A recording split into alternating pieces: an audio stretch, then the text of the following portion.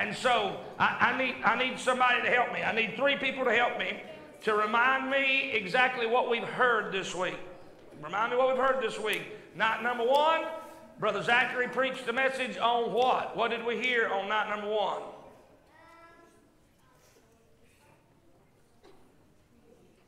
What did we hear on night number 1?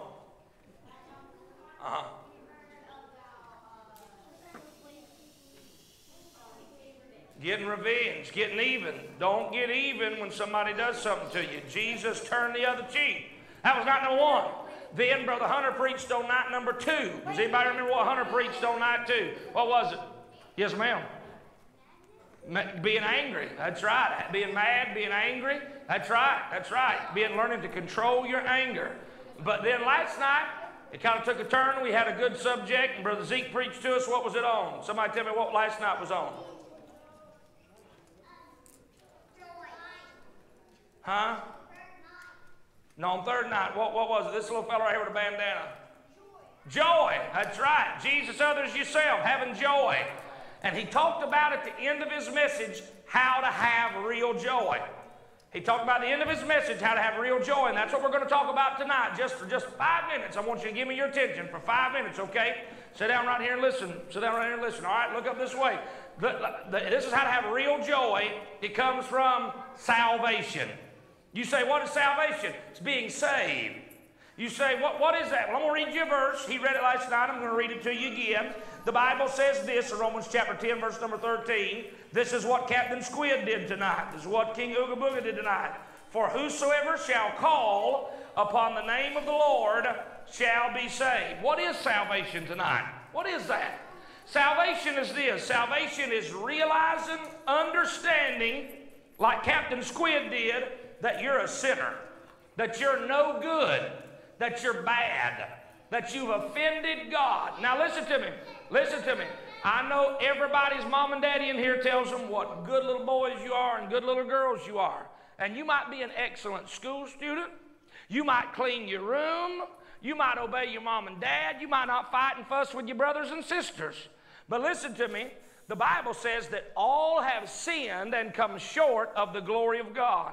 The Bible said there is none righteous, no, not one. The first step of salvation is recognizing, realizing, knowing that you have sinned against God. Knowing that you have done things that you shouldn't do, said things you shouldn't do. That's right, walking that un-Bible way. Not walking the Bible way, doing things you ought not to do. Realizing, God, I'm a sinner. I have sinned against you. I've hurt you. I've offended you and hurt your feelings. Lord, I am sorry for that. The Bible talks about that's called repentance, realizing you're a sinner. And salvation is not just realizing you're a sinner. Salvation is then accepting what God did for you. What did God do for you? Somebody tell me what Jesus did for us. What did Jesus do for us? Somebody tell me. He died on the cross. And then he done something else after he died on the cross. What did he do 3 days later after he died on the cross? He rose again. And he's alive tonight. And the only way a person can be saved, listen to me, the only way a person can be saved and have real joy in their life, it's not through being a good person. It's not through joining the church. It's not through being a nice kid. The only way to have real joy and to be saved tonight and know that your name is written in heaven and that you're going there one day is what that book just said.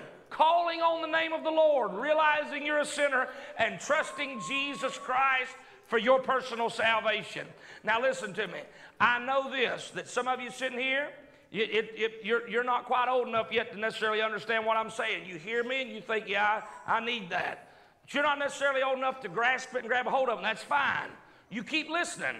You keep listening. God's going to keep dealing with your heart. Keep drawing you. But there's some of you in here that are old enough that you understand what I'm saying. You know you're a sinner. You know you've offended God, and you know you're not saved tonight. And if you die in the shape you're in, you're going to stand before God and be judged tonight for rejecting Jesus Christ. And so the point of this whole week has been this, to try and turn a light on in your life to let you recognize the only hope for your eternity is Jesus Christ. At the end of our skit tonight, Captain Squid realized he needed forgiveness. He needed salvation. And tonight, if you're not saved, at the end of this, if you're not saved, and you know it, and you realize you're a sinner, this is what I want you to do. I want you to go talk to one of these adults around here, okay? Some of these adults that's been helping you over there, myself, come talk to us and let us talk with you for a little bit and talk to you from the Bible about how to be saved and how to know Jesus Christ as your personal Savior. The greatest thing you'll ever do in your life is not make $1 million. The greatest thing you'll ever do in your life is not play sports. The greatest thing you'll ever do in your life is not even who you're going to marry. The greatest thing you're going to do in your life is trust Jesus Christ to be born again. And if you don't know Jesus Christ, you don't know nothing today. You don't know nothing. All right, let's bow our heads and you pray with me tonight. Let's pray together. Let's pray together. And if you're not saved, I want you to ask the Lord to touch your heart. Deal with your heart. And hang on just a minute. Touch your heart and deal with your heart about what I've been preaching about, okay?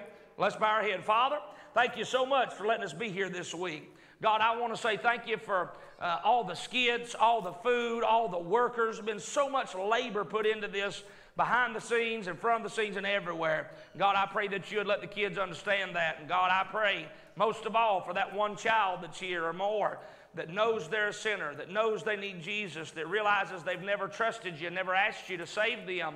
I pray, God, tonight would be the night that they'd call on you, be born again, be saved by your grace. And we'll thank you for it now, God. In Jesus' name we pray. Amen. Hey, listen.